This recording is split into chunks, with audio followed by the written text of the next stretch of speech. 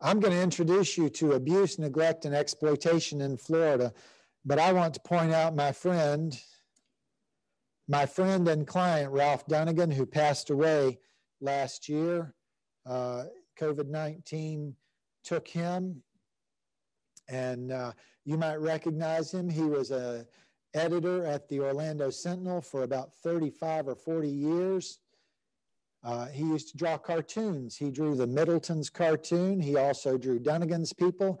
He also contributed to Grin and Bear It occasionally, and he was nice enough to gift me with a few of his cartoons, and I appreciated knowing him and knowing him well. I thought you'd appreciate this cartoon just in case you can't see it. It says, actually, I'm more frightened by some of the live people who vote, with a newspaper headline about dead people voting.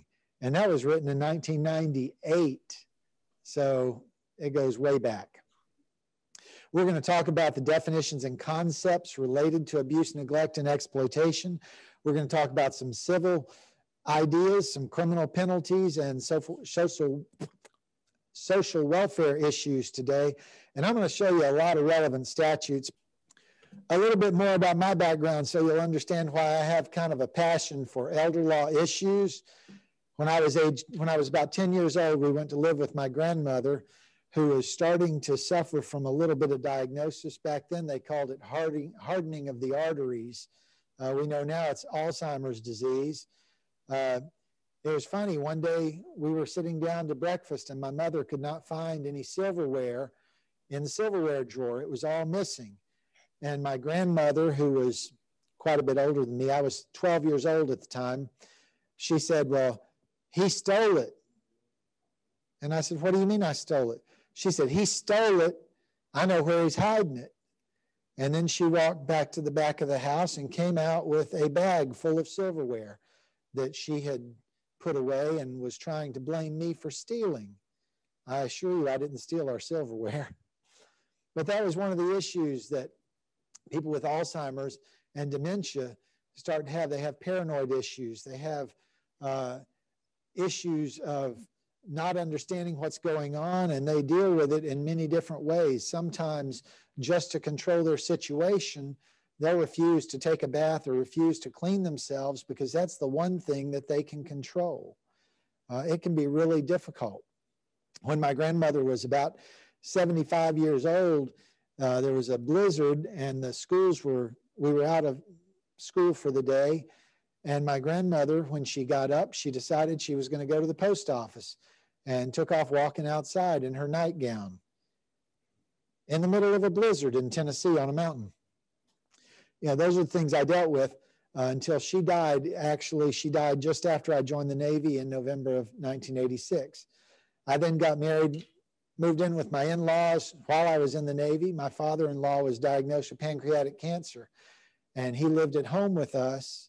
I say he lived with us. We lived with him and provided care for him all the way through hospice care until his death. And then I inherited my mother-in-law, who lived with us for another 10 years until she went to a nursing home. She went to the Mayflower Nursing Home, and I now serve on the board of directors of the Mayflower of Winter Park.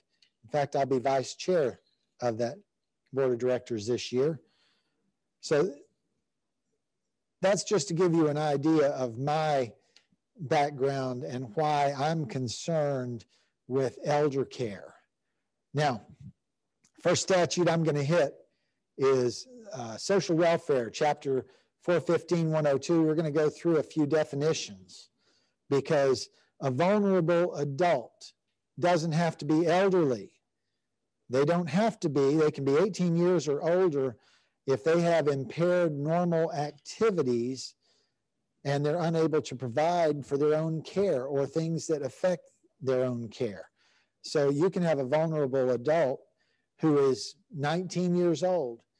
We typically talk about guardian advocacies for children who are growing up toward adulthood and become adults and need that ongoing care that a parent can provide.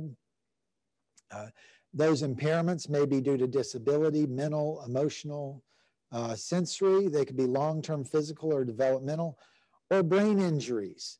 Occasionally, people suffer head injuries, and it makes them vulnerable to any manner of exploitation and abuse. And I would note, it does not imply, just because someone is a vulnerable adult, does not say they lack capacity.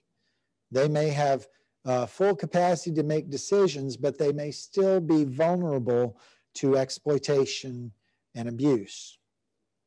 A psychological injury is recognized under the social welfare chapter.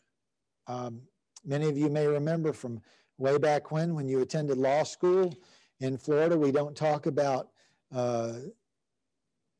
mental abuse, and we don't talk about emotional abuse unless you're talking about a vulnerable adult. And then we have a psychological injury defined in the statute as an injury to the intellectual functioning or emotional state. Realize, if you're dealing with a vulnerable adult and you agitate them and create in them an emotional state that affects them, that's a psychological injury to that adult.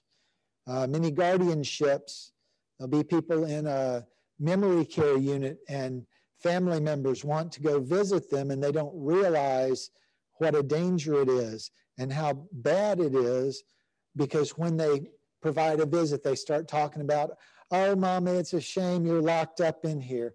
Oh, it's just terrible. And they get Mom all agitated and she wants to leave. And that creates that psychological injury.